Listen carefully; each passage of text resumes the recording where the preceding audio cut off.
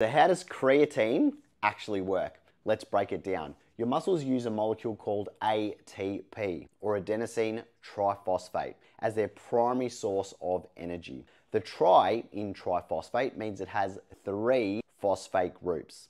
During intense exercise, especially short bursts like sprinting or heavy lifting, ATP is rapidly broken down by an enzyme called ATPase, which removes 1 phosphate group.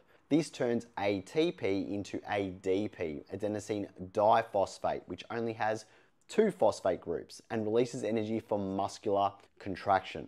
So here's where creatine comes in. When you supplement with creatine, it gets stored in your muscle as phosphocreatine or creatine phosphate.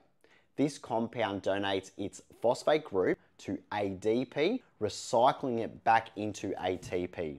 This rapid regeneration of ATP allows you to maintain higher intensity output for longer during higher demand efforts.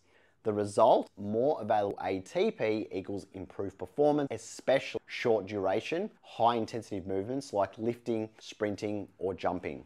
Additionally, creatine draws water into the muscle cells, a process known as cell volumization, which can enhance muscle fullness, improve recovery, promote anabolic signaling pathways that contribute to muscle growth over a long period of time.